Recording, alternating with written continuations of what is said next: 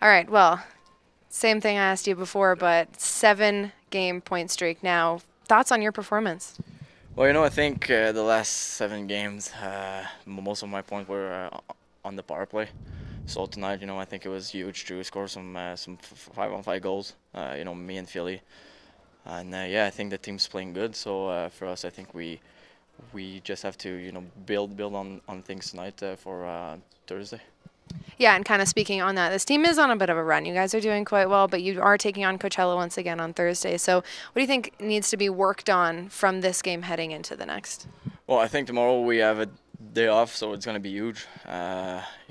So I think guys were kind of tired in like the second and third. So I mean, for us, it's to take advantage of tomorrow and come back on Thursday for a big win.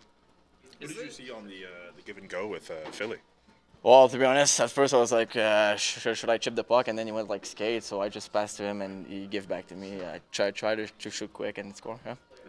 What about the defensive side of your game? I know the offensive side seems to be working for you here, but how have you felt your defensive side has been coming along since you've been down here? I think I work a lot on like the breakout, the rims and stuff. I think it's huge. And again, I think if we play in the old zone, I think it's the best defense. So yeah. Is there a ton of similarities between the system you played in training camp under Daryl versus right now, or?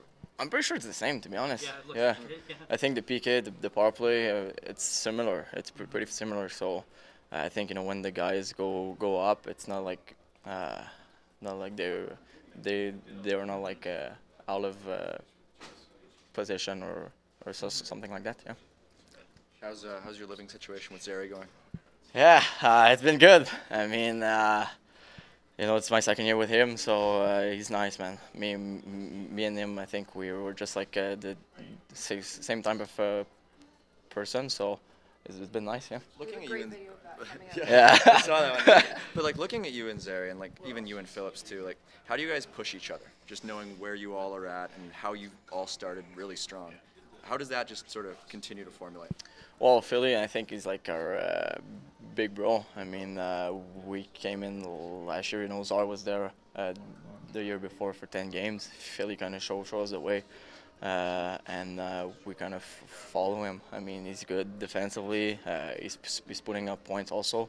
So for us, it was kind of follow him, and for now it's working.